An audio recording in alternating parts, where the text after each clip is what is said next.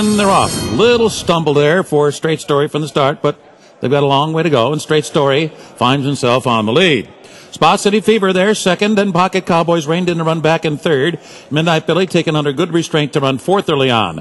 Banrock is fifth, Come Undone is sixth, Ichabod Crane seventh by 3, Cootis is eighth, followed by Mini Punt, and Piazza d'Espagna trails a spread-out field here, so they should be moving right along up top with Spa City Fever leading the way, Straight Story second, Pocket Cowboys a bit wide while running in third.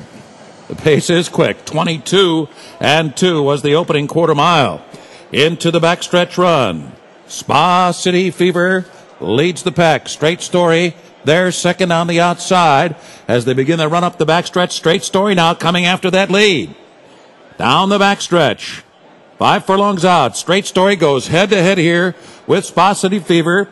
The half up in 48 seconds flat. Pocket Cowboys remains in third, and Come Undone is now fourth. And that's Midnight Billy fifth on the outside.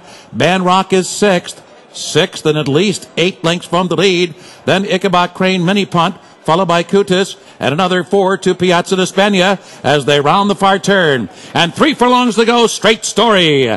Straight Story is up now to seize the lead. Straight Story in front.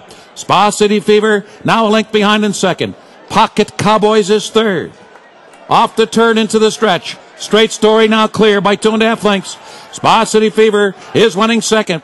Then on the outside, Pocket Cowboys races third, followed by Banrock, Mini Punt far outside. Straight Story, Pocket Cowboys moves late, but it is going to be too late and not enough to get to Straight Story. The winner by a length, Pocket Cowboys second, Ichabod Crane third, and Banrock was fourth.